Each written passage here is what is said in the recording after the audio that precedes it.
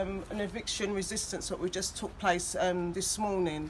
10:30 they were supposed to be here. They came about 10:40, and basically Mr. Grant, who is Campaign for Truth and Justice, and Donna Spence, whose house this residential home belongs to, was here. Cool was along with other people, the community. They came out. Right. There was more of them, but you know, we always got part-timers. They left and they turned up, but they're going to be coming back. So we just wanted to show you the power of our people standing together, unity, strength, and this is what it's about. So, Mr. Grant, cool to everybody else. Yes, Miss McLeod. So how do you think it went this morning? Well, I think today went exactly how we expected it to go, and that is from the fact that we seized the property. The challenge, as far as we're concerned, was that if they were going to attempt to come in here, what we were going to let them know is that the property has been seized, and they would now be required to take us to court to seek repossession from our seizure.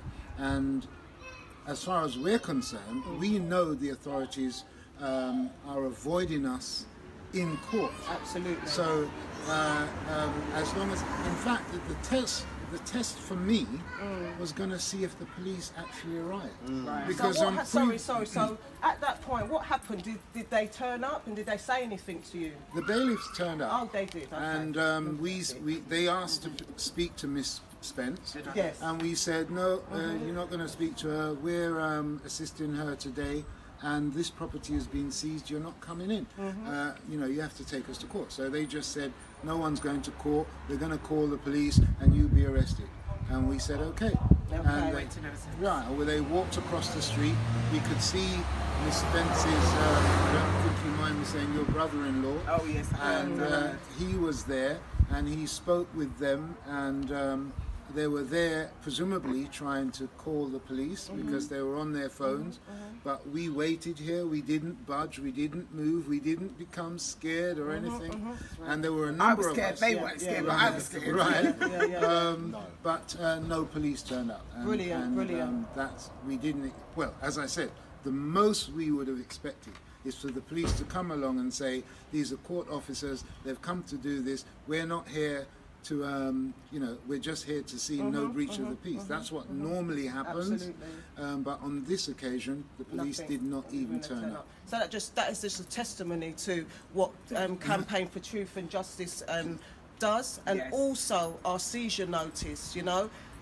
It just amplifies. I will show you the seizure notice. I know many of you must know already in regards to how much properties we have been seizing.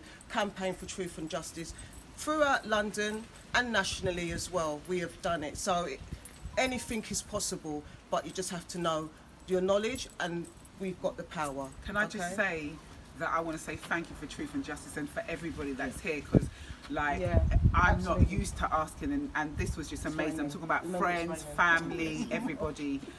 Thank you so much, because it feels so good to know. Hold on a minute. Why are you talking when I'm on the camera? Sorry. Was I talking when you were? No, you was. No, sorry. She's gonna edit that. That's fine. So I just want to thank everybody for everybody being here, from Bonnie Messiah to everybody that's here. Thank you so much, because you came out and supported. And this is what it is. We have to support. We must support. Absolutely. We are sovereign. This is us. This is what it is. So thank you for Truth and Justice campaign. Make sure that we always go out and support. Absolutely. Because unity is strength. I plagiarized this particular saying. Together we stand. Together we rise. Together we stand. United we stand, together we rise. Yes. And that's what we've done today with Rise. So, they can always say that they're going to come back. Let them come back, but we're going to come back with even more. You understand? Even stronger. Yes, what happens?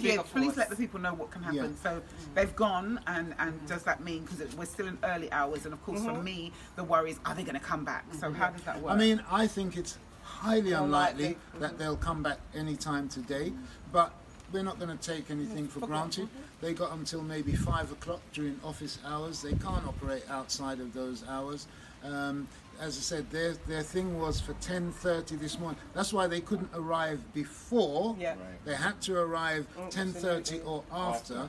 So having not succeeded and gone away, I don't expect them to come back. But as I said, we're not going to be complacent. Maybe up till 5 o'clock. Yeah. However, if they do not succeed with what they came to do today, then they have to go back to court and get again. a fresh. And we're warrant. ready. When we're ready. And this time they would have to take Campaign for Truth and Justice to court. Absolutely. Not yourself. And as I said, the authorities do not want us in court. They're desperate to keep us out of court. He actually wants to get into court. He's like, And we come. want to. Earlier on they came and he said, well, we like the police, bring them. Yeah, absolutely. So- And he even gave them his name, that just shows that we're not hiding. We're not hiding. We're ready. Whenever they come, we are ready for them. You understand me? We will be standing. We're not going to be falling. Yeah. No way. So yeah, we're here. Thank you. And she's the next comedian I'm about to bring on stage. She's too funny. So this is Shez. Definitely not him. I tell you, his jokes are they're just off kilter. Yeah, but give thanks for trying, brother. All right.